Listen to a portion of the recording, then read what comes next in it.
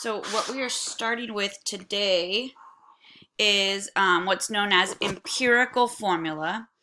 And an empirical formula is a formula that has the simplest whole number ratios of the compound. Now here's the important thing to note about empirical formulas is that they aren't always the true formula. So here's an example. If I give you glucose, does anybody remember what glucose's formula is from biology?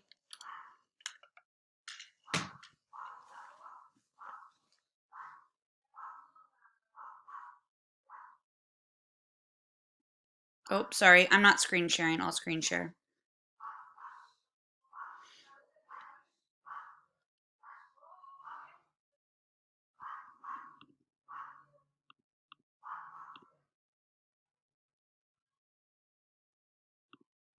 So the stuff we just started this week will not be on Thursday's test. This week's material is not on Thursday's test. Everything we did before break is.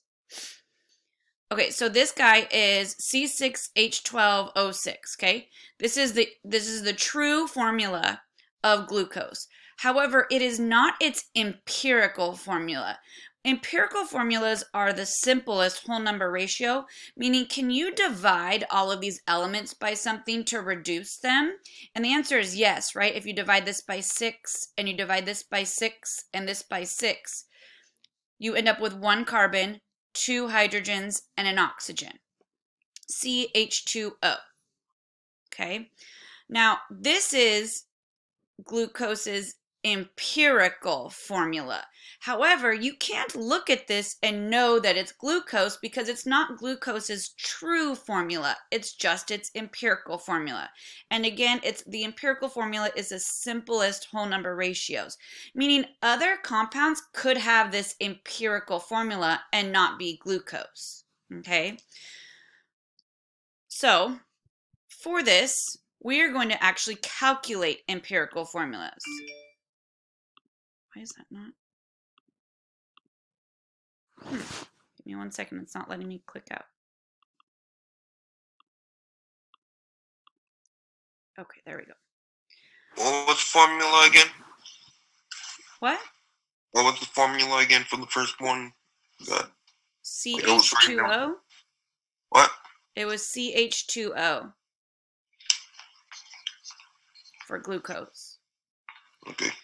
So now what we're going to do is we're going to take percent compositions, which is what we were doing yesterday, and we're going to determine empirical formulas from them. And a really important part is that we're going to assume, right, percent means per 100. That's what percent means. So we're going to assume when we do this that we have 100 grams of the compound, because if you do that, instead of writing this as a percent, you can write it as grams. So instead of calling this 38.43% manganese, we're going to call it 38.43 grams of manganese. And instead of calling this 16.8% of carbon, it's going to be 16.8 grams. And this is what allows us to do that, this assumption. Okay? So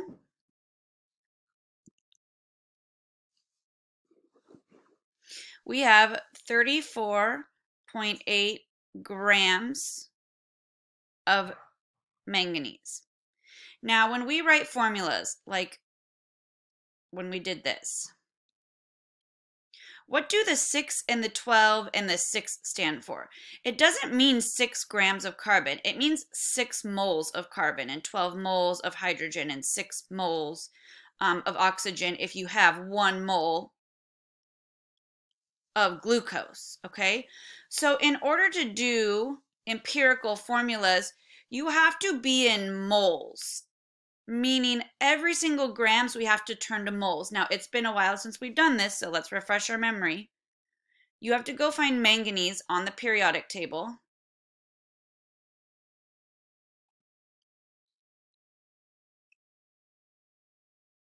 Okay, it is right here, 54.94 grams per mole. So we're going to turn that into moles.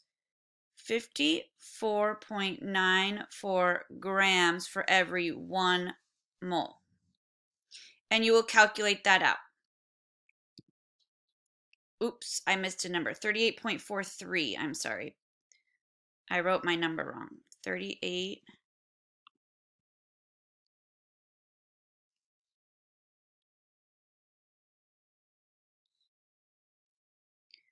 38.43. Okay, and then you need to do this again for all of the other elements present in the compound. So if you go back, you go, okay, 16.80% of carbon. Well, I'm going to call that 16.80 grams of carbon because we're assuming that the compound is out of 100 grams, so I can just rewrite my percentages as grams. Now, how do I turn grams into moles? Well, carbon is 12.01 grams per 1 mole. Again, this number is found on the periodic table. And then you do this again, but you do it for oxygen. Oxygen is 44.77. Oops.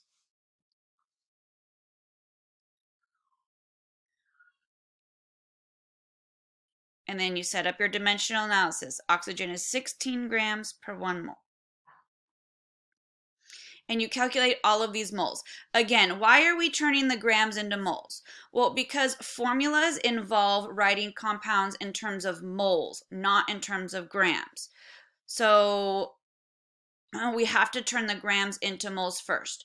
So take your calculators. Unfortunately, I only have my phone right now.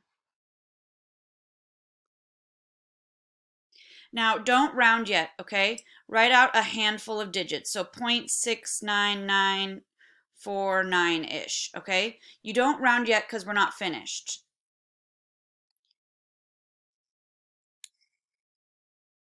So this one comes out to be 1.39883-ish.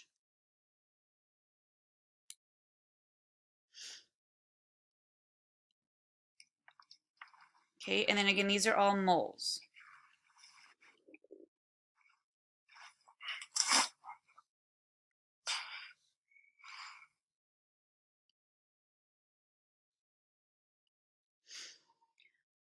Okay, so we're at moles. Now can I write my compound? Well, you tell me. Have you ever seen a compound written like this?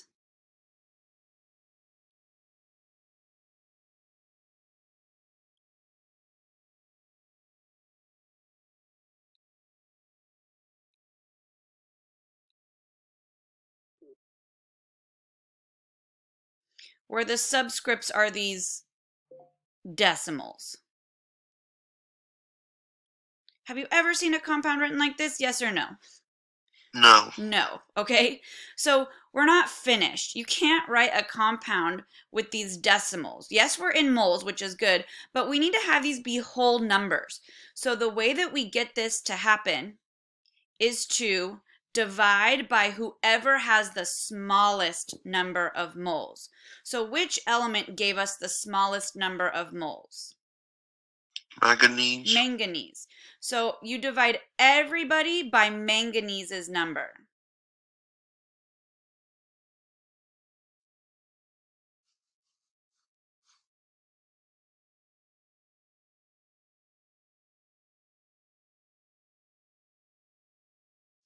So manganese comes out to be 1, right?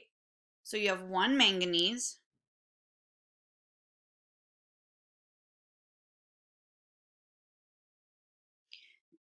Carbon comes out to be 2, or pretty darn close to 2. So if you're getting like 2.00001, that's 2, okay? If you get like 0.99999, that's the number 1, all right?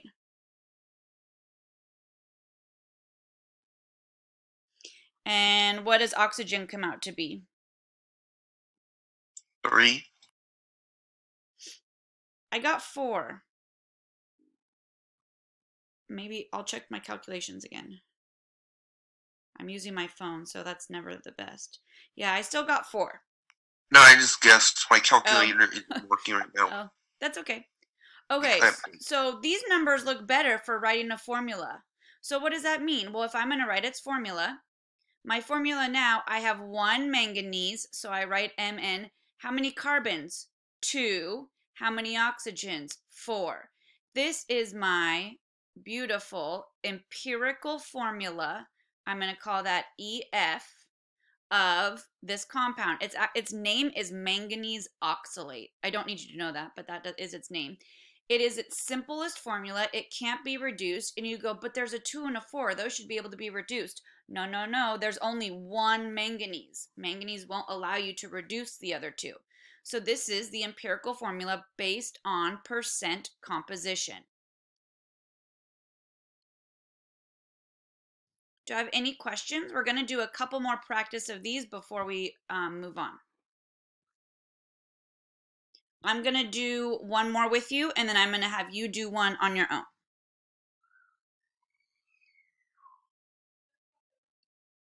All right. So again, these slides just have all the work that we just did. All right. The composition of acetic acid. Oh, okay. Before you do this, you know the formula for acetic acid, but we're going to prove that it's true in a second. Before we even start, can you please write the formula for acetic acid? We just had that on the test or on the quiz, right?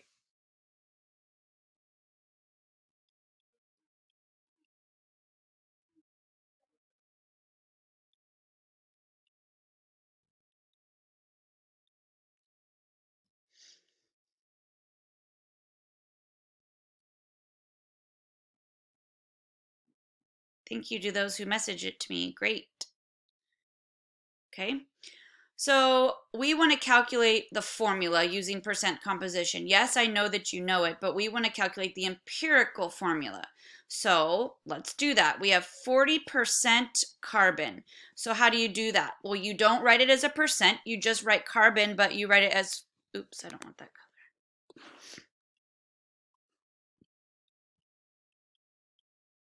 Grams. So you just rewrite it as grams. Now what do? You turn grams into moles because formulas are in terms of moles. Carbon's molar mass is 12.01 grams for every 1 mole. Why do the grams go on the bottom? Well, so they can cancel out these grams on the top and leave us with moles. Okay. Who else is in my compound? Hydrogen. 6.71% hydrogen. So I write 6.71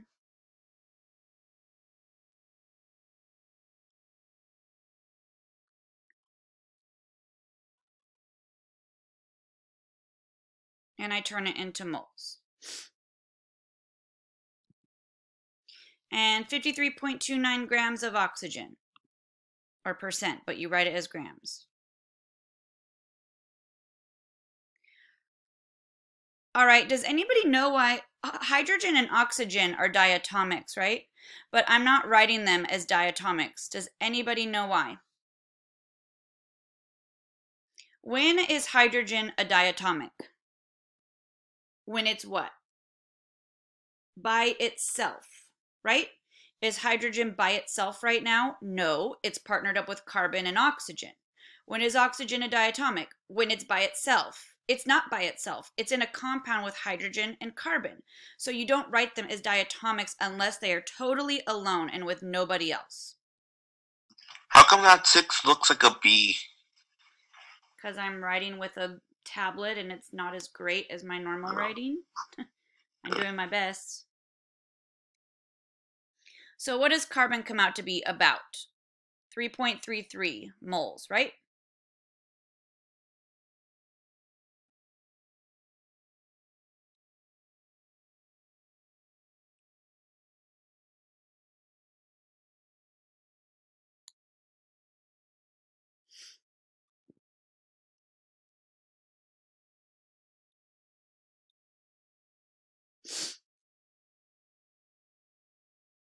Any questions so far? Okay, now, am I allowed to write a compound with all these decimals in it? Have we ever written a formula like that? No. So what did I say that this next step was so that we could get the beautiful whole numbers? Divide it by the lowest one. Good job, Nathan. So now, really, carbon and oxygen are virtually the same number, and it's the smallest, so it doesn't matter who you pick. So we divide everybody by carbon's moles. Now visually you can probably see these numbers without even calculating, right? This divided by itself is 1, this is 2, this is 1. So then we say, well, what is its formula? Well, we say there's 1 carbon, there are 2 hydrogens, and there's an oxygen. This is the empirical formula of acetic acid. Oh, did you already see this earlier? Who was this also the empirical formula of? Glucose, right? So you go, well, why is this the empirical formula of acetic acid? Well, acetic acid is this. In total, there are 1 plus 3, 4 hydrogens. So let me just rewrite this where I combine the hydrogens. Because this is a hydrogen plus 3 more is technically a total of 4. So look, if you were to reduce this, look what you get. The empirical formula.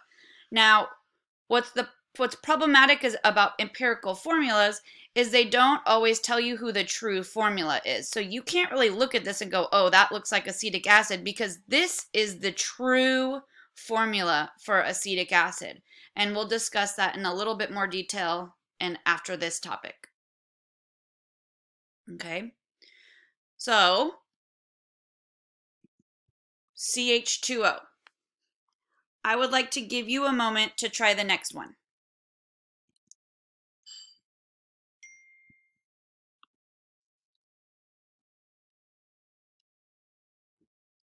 So you should have gotten this far, where you turn the grams into moles, you divide by the moles, and then you may have stumbled upon a little bit of a roadblock, because when you divided by the least number of moles, which ended up being phosphorus, you ended up with a 1 and a 2.5.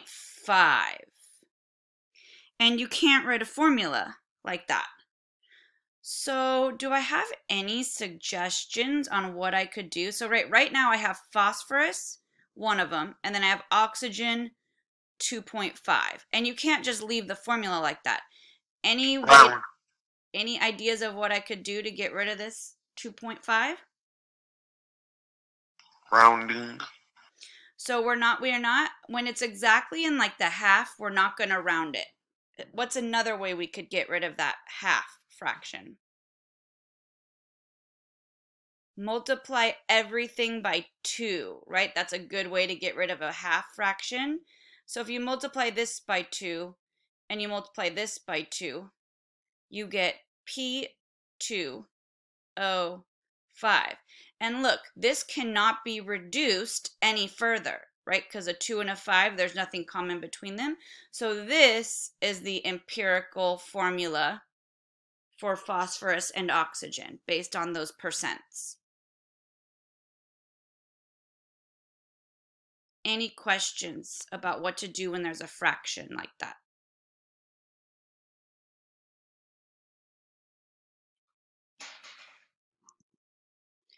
Okay, so the last topic of the day is molecular formulas. All right, so someone wanted me to repeat the last one. So what I was saying is that you have to, when you got a 1 here, and then you got a 2.5. It wasn't like a 2.00 or a 2.999. It was like smack dab in the middle of 2.5, which is the same as 2.5, right? 2.5 is 2.5. And you can't write a formula that has a half in it, right? They have to be whole numbers. So how do you make 2.5 a whole number? Well, you multiply it by 2.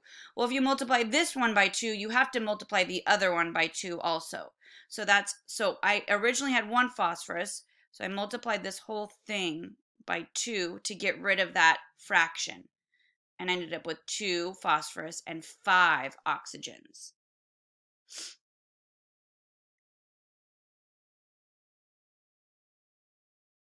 All right. So now what we were saying is that molecular formulas or empirical formulas are not always the true formula of the compound, right? We know the formula for acetic acid. It's HC2H3O2, yet its empirical formula is CH2O. So you aren't always able to tell the empirical formula and who it is because it's simplified. Now, sometimes the empirical formula and molecular formula are identical. So we'll see a couple of different examples. In this part, I'll show you how we'll do it. This n that we're going to multiply is always some whole number of the compound. So here's what I mean. We said that the empirical formula of acetic acid, acetic acid is CH2O. And we said this is the true formula, so this is the molecular formula of acetic acid. And if you rearrange it, it looks like this, right? This is the molecular formula. So what did we multiply our empirical formula by to get the molecular formula? Well, 2, right? If I multiply this empirical formula by the number 2, I would get 2 carbons, right? 4 hydrogens and 2 oxygens. So that little whole number N is the number 2 for acetic acid. Now we're going to figure out how we actually find that number. So maleic acid is an acid that they use in plastics, the plastic and textile industry. It's an organic acid. And I give you its percent composition. I tell you also maleic acid's molar mass. Okay, this is the new piece of information right here. This is what's new. And I want you to figure out its molecular formula. Now, you do everything the same in the beginning. The first step is to find the empirical formula like we've been doing. That is the first thing you do. So I'm going to give you the time to find its empirical formula first based on percent composition. So go ahead and do that. You turn your percents into grams, turn grams into moles, divide by the least moles. Nothing is different yet. Everything's the same. Okay, so what do? Well, very, very easy. You take the molar mass, molar mass of the molecular formula, and you divide it by the molar mass of the empirical formula. And that's what gives you what number you're going to multiply, that N number. So again, they said that the molar mass is 116, right? So 116 goes on the top. And just as a hint, the biggest number is always going to go on the top, okay? The biggest number is always going to go on the top. So that's the true molar mass of maleic acid. And then this is my empirical formula's molar mass, 29.02.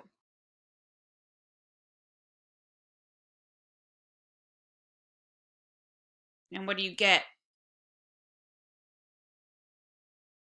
4.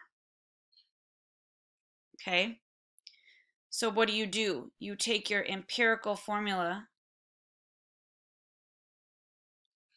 and you multiply it by that number. So C4H4O4.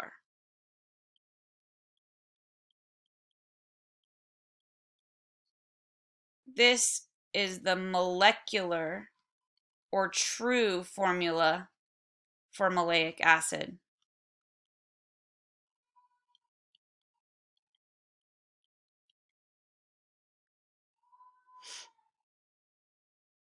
Any questions? So it's done pretty much the same as an empirical formula. You just have a couple of extra steps to add on to the end. Can you, is the slide presentation on, Canvas? It will be today. I need, it kind of went fast, so I need to put that in. Okay, well, we're doing another practice one before class is over. And I'm recording, so hopefully my recording works. Okay, so let's try another practice one.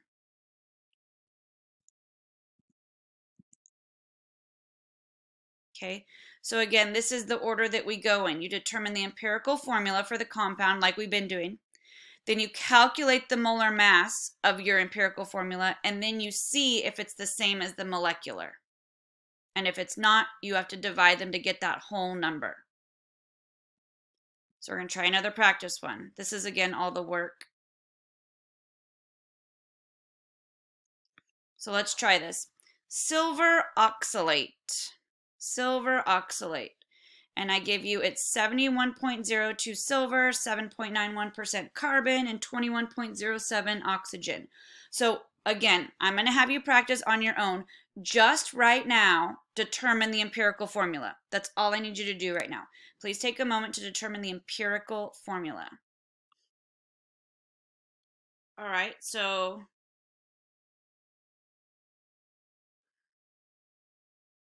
this is our empirical formula, AgCO2.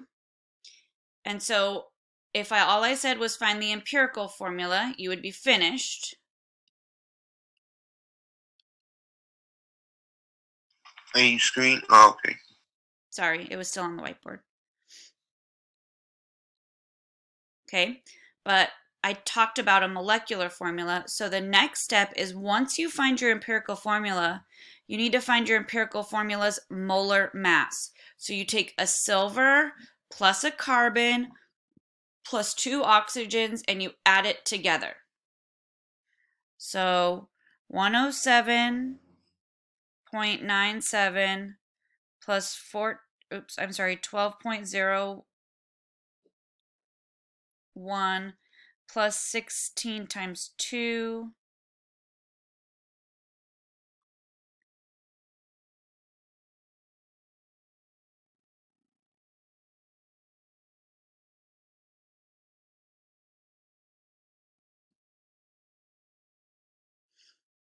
So this guy's molar mass is 151.98. Okay, for the empirical formula. So you have to go back to the problem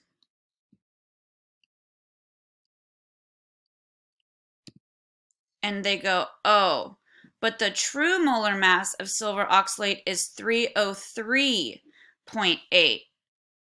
Okay, well, if it's 303.8, remember the big number goes on top, divided by the molar mass of the empirical formula, which was, what, 151.98?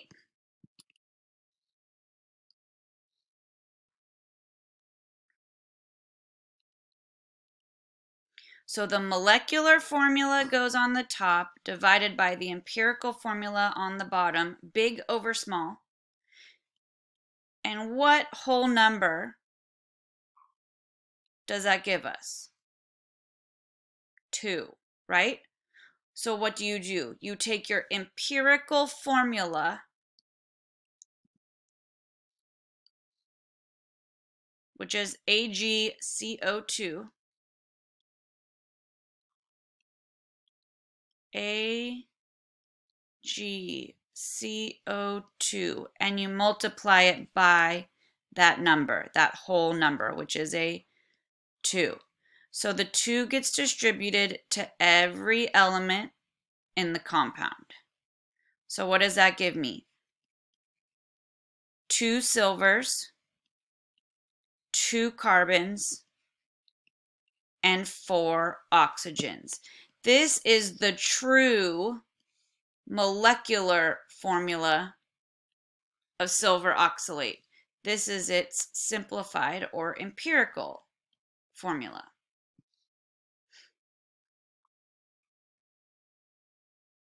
How are we doing?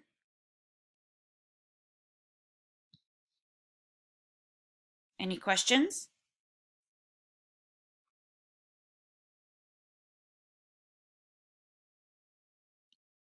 Yeah, I couldn't see anything because I was trying to type into my calculator, but I kept turning off.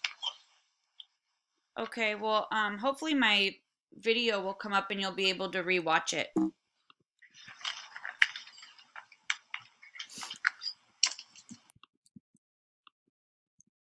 Okay, so this is it for notes for this topic.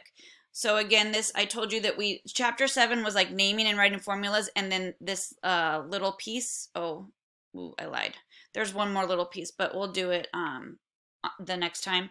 I'm thinking, here, I'm gonna pause this.